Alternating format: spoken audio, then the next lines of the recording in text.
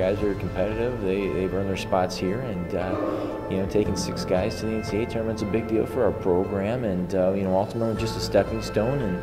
And the idea is to get all 10 there one day. Extremely motivated. I mean, obviously this is my last tournament I'm ever going to wrestle in as a collegiate athlete. So giving it my all. This is everything I've worked for. Honestly, probably the biggest dream I've had. So you know, everything's out on the line.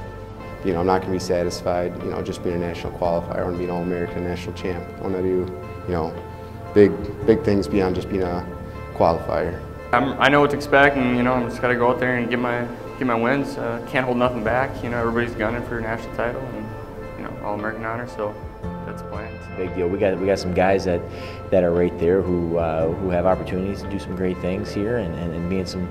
Win some big matches, and that's what we want. That's what we want for our guys. That's you know, the expectations that they have for themselves. It's a great atmosphere with a lot of passionate fans and coaches and athletes, and you know, you get to this tournament, everybody's put in the time and paid their dues, and you know, there's a lot at stake here, and it really is must-win time.